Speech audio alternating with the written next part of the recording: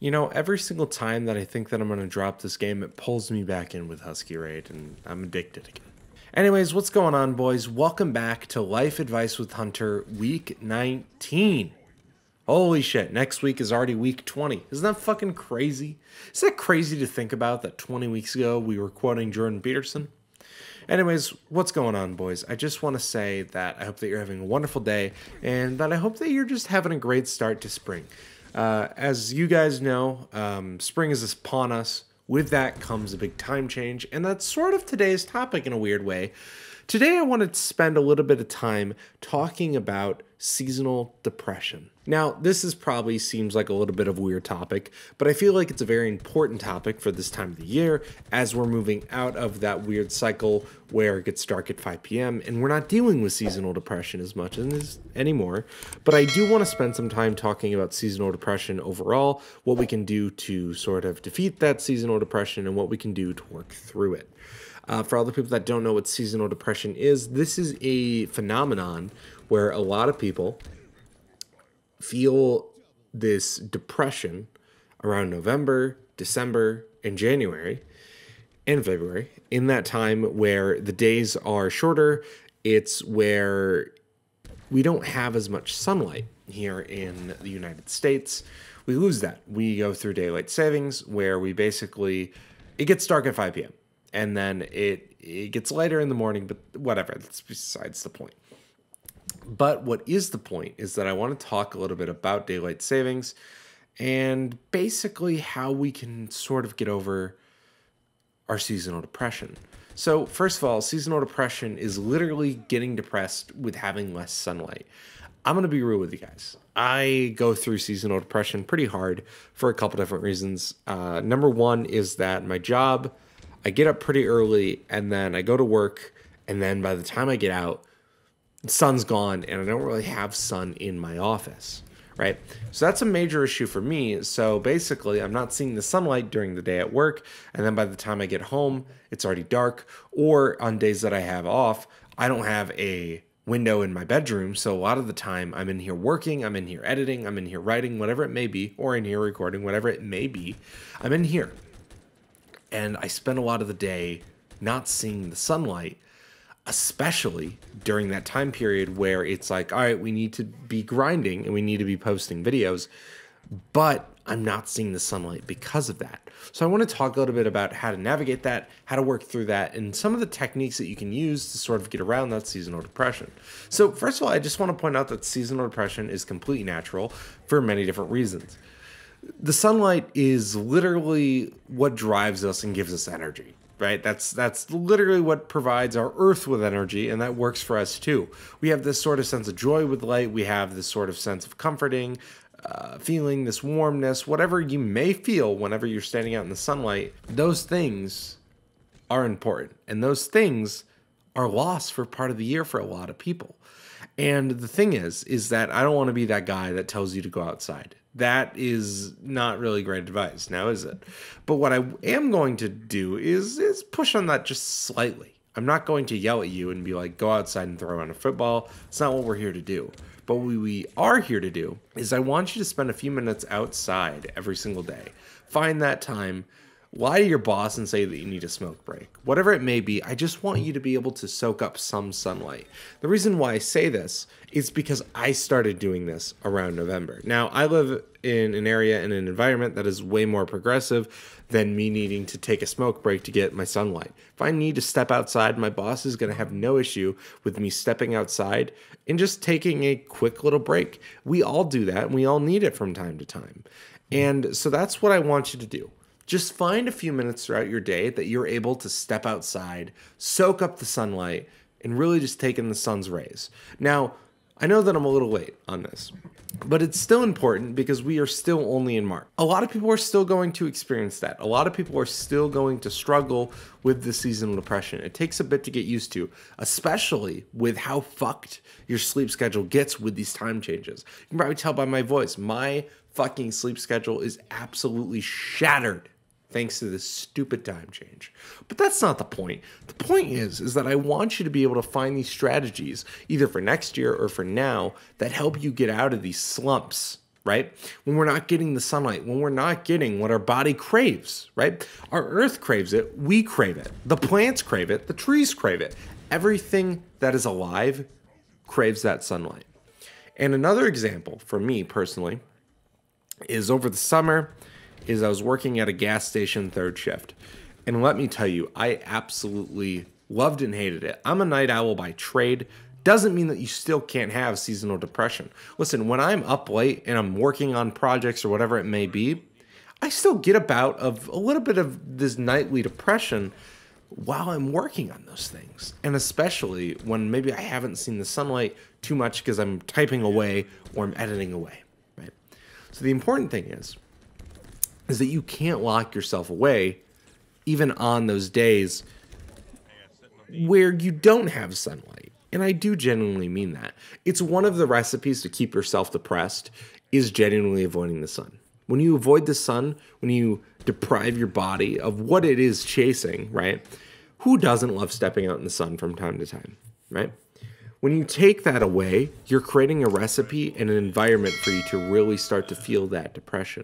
And I don't want to be negative about that, but that's what that causes. It causes these roots that a lot of people are facing when it comes to their depression, when it comes to their anxiety. A lot of it stems from their diet, their lack of exercise. It also stems from a lack of sunshine.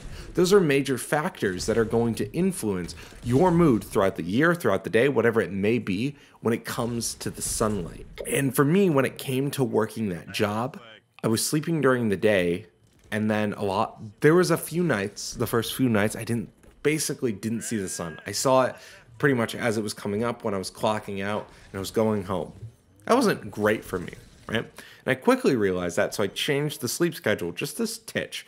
I was going to bed as soon as I got home, and I was waking up around like 2 o'clock instead of, 6 o'clock, right? So that was the difference in what I made when it came to my sleep schedule so that I could still get some of that sun.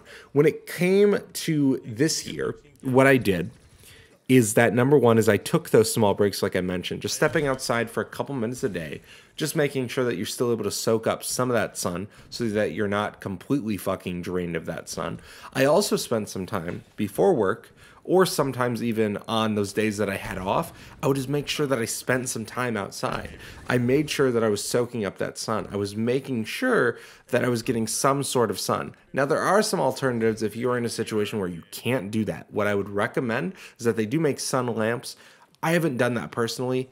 I don't know if that shit actually works. I've never done any research on it. If you want to do your own research and figure out if that would work for you, go for it. I'm absolutely happy with coming up with alternative solutions. Once again, not everybody can just step away and spend some time outside. I absolutely get that. But what I do want you to do is I want you to find a solution that works for you. Whether if that is stepping outside, whether if that is the lamp, and whether if that is waking up early or setting your alarm later, whatever it may be for you to experience some sunlight if you are experiencing some bouts of seasonal depression.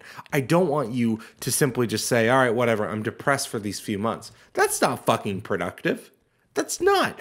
We all that have dealt with depression knows that that's not how you can live through depression. You can't just live through depression. That shit is going to eat you inside and outside. It's going to affect your relationships. It's going to affect how you interact with people. It's going to affect your day-to-day life. We know this, right? If anybody has experienced depression, you know that's how it affects you. So you can't simply just be like, all right, for these next 3 months, I'm just going to fucking deal with it. No, dude, that's not going to be helpful. That's not going to work. Overall, it's going to hurt you mentally. It's going to hurt when all of a sudden we go back and your body's overloaded with sun, it's overloaded with joy. It doesn't know how to handle these feelings, and it creates this feedback loop of that depression, right? You're not solving the depression, you're just pushing those feelings away. And it's just like dealing with the depression that is caused by breakups, by trauma, whatever it may be. You're not focusing and working towards ending that depression. What you're doing is you're pushing the emotions down and you're repressing that depression. And guess what? It causes a bigger issue and causes you to be more depressed. It causes typical depression rather than the seasonal depression that we can solve at the time. Another thing that I would recommend is also just surrounding yourself with other people. Once again, you can sort of take that, positive energy from people, especially in this case with what we're dealing with this case of depression. We're not dealing with things like trauma or traumatic passes, what we're dealing with here is we're dealing with a lack of sunshine. And I still want you to find ways of gathering that sunshine. I don't want you to lay down and say that I don't want the sunshine. I want you to have that sunshine. We just need to find it in different ways. It's super important that you find these sort of pockets of time that you're able to absorb the world around us. Our body, our brain, our heart loves the world that it has around it. But once again, if we ignore that world around it and we don't give it what it wants, if we don't listen to the body when it tells us that it wants that sunshine, it wants that air, it wants those blue skies, whatever it may be, if we tell it that it can't have that, it's going to struggle without it. We see it in children all the time. When they come home and it's already dark, they don't like that shit. We see it with children all the time. They get confused and, they struggle with that. But what's important is that we can find ways around this, and we can find ways of basically saying, hey, I'm going to fucking beat it this year. I'm not going to be a depressed fuck all December. I'm not going to struggle with it.